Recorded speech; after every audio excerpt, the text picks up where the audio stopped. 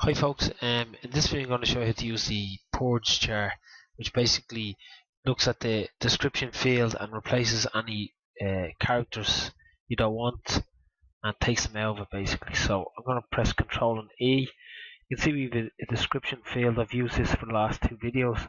And what we're going to do is we're going to try and remove spaces, dashes, underscores and single quotes.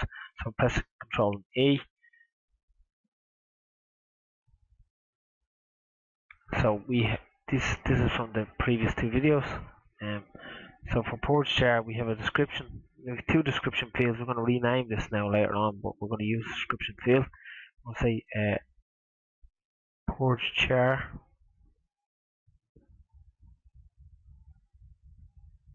I want to say comma single quote. I'm going to put in space dash underscore forward slash, and then we're going to say and char 39, which is the character number for a single quote. I'm going to close that. I'm going to say as D3. Press Ctrl and R to reload. And I'm going to add D3. So you can see basically from that one piece of code we have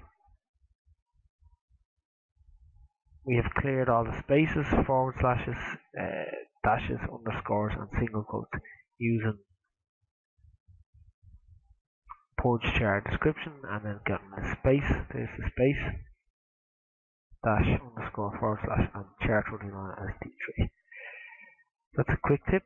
I hope it helps, and I'll see you next video. Cheers. Thanks.